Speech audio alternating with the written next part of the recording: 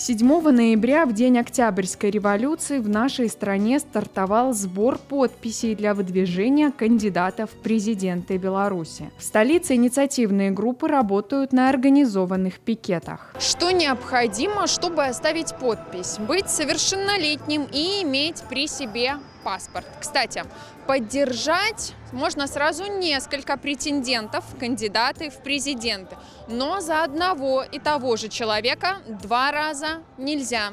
Сбор подписей могут проводить только члены инициативной группы. За 80 дней необходимо собрать не менее 100 тысяч. Пикеты организованы в местах, не запрещенных органами власти, например, около торговых центров и рынков. Вы сейчас оставляли подпись, а вообще считаете, насколько это важно поучаствовать в сборе?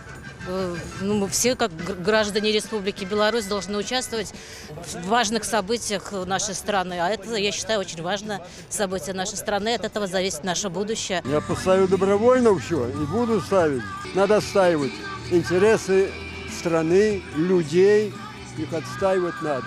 Когда узнал, что вы здесь, узнал, как ехать, приехал только для этого. Чем больше подписей, тем лучше. Тем больше поддержки от народа, наверное. Поддержка народа, но это главное. Это будут ваши первые выборы? Да, это будут наши первые выборы. Мои вторые. Мои вторые. Ну, мои первые, да. И как ощущение? Может быть, волнительно? Да нет, вообще никак.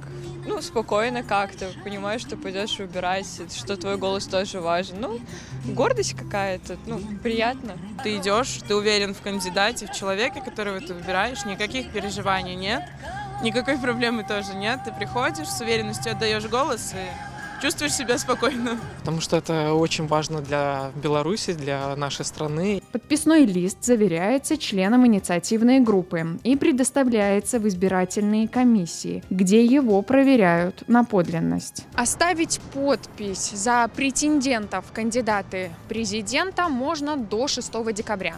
Далее последует регистрация, а уже 1 января 2025 года начнется предвыборная агитация и информирование избирателей.